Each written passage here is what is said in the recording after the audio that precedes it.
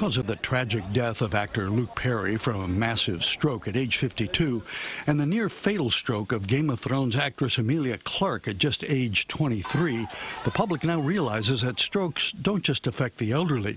They can strike anyone, like 53-year-old Luz Cruz. My aunt right away noticed that my speech was slurring because we spent a lot of time together, and that my leg was lingering behind me. Luz had a large blood clot in a major brain artery, as Mount Sinai's Dr. Jay Mako pointed out on her angiogram. There should be an artery giving blood flow to this whole area, which is, you can see white. It's not getting blood. That lack of blood to major brain areas meant almost certain permanent disability and possibly death. But Luz's aunt recognized the signs of a stroke right away and called 911, which, according to new EMS protocols, evaluates a patient for possible stroke and transports him to one of 19 certified stroke centers in New York.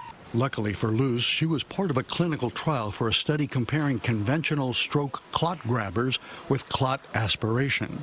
Suck the clot, take it as one big piece, and take it right out of the head. Here's how it works. A long, thin catheter is threaded up into the brain, right into the artery that's blocked by a blood clot.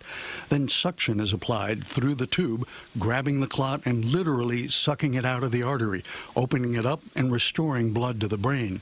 This is Luz's brain after the procedure. Blood vessels now fill the previously empty brain area. It's one of the most powerful therapies that's ever been shown in any medicine. Luz knows she owes her remarkable recovery to the new technique and to her aunt. Got lucky.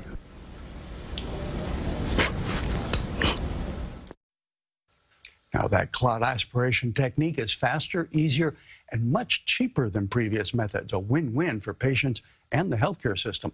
Plus, unlike clot-busting drugs, which have to be given within a few hours of a stroke, this could work even 24 hours later, but the success rate goes down with every passing minute. As doctors say, time is brain lost. So get to the hospital right away. Seconds seriously count here. Absolutely. If you live too far, then you have yeah, but I mean, within the first few hours of the onset of stroke symptoms, you're still in that okay time. If you start stretching it out to 6, 12, 24 hours, then the success rate starts going way down.